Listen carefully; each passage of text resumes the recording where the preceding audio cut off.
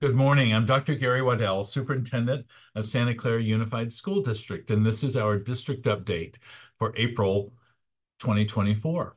We have a lot of good news to celebrate this year. I'd like to share a couple of awards that the district will be receiving at the county's Power of Democracy event that's hosted by the Santa Clara County Office of Education. First, a huge shout out goes to Wilcox student Olga Galperin, who will receive the Santa Clara County Community Champion Award. Congratulations, Olga. Also, our district as a whole will receive an honorable mention for the Civic Education Outstanding School District. I'm very proud of this recognition. We really prioritize civics education, the importance of supporting our students to have voice and be active participants in our shared democracy. You know, the springtime brings a number of things, showers, flowers, but also assessments. We know that our state assessment window has already begun and will continue for some time.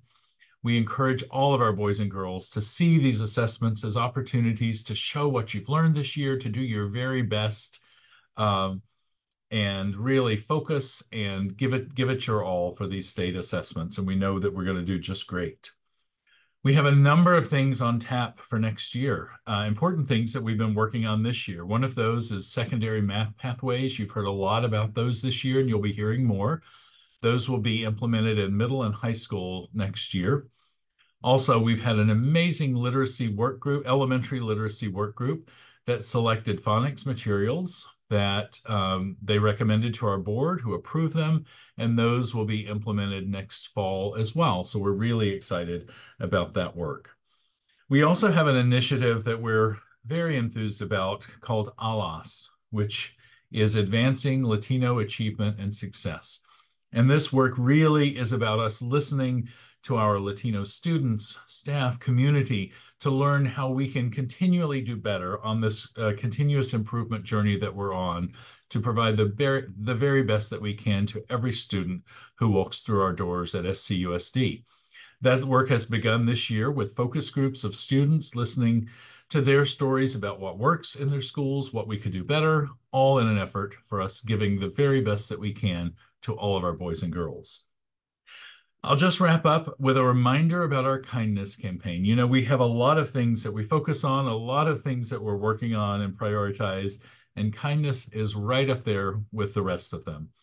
We know that being kind, having kind schools where we support one another, help one another when we need a helping hand, makes our district a place where we all feel safe, welcome, and that we have belonging. So we encourage you all to remember to focus on those acts of kindness. And don't forget to go onto our website and log those acts of kindness.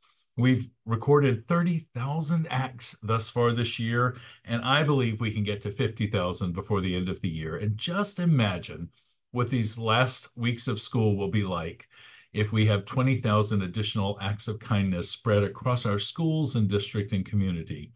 Just imagine how that will be.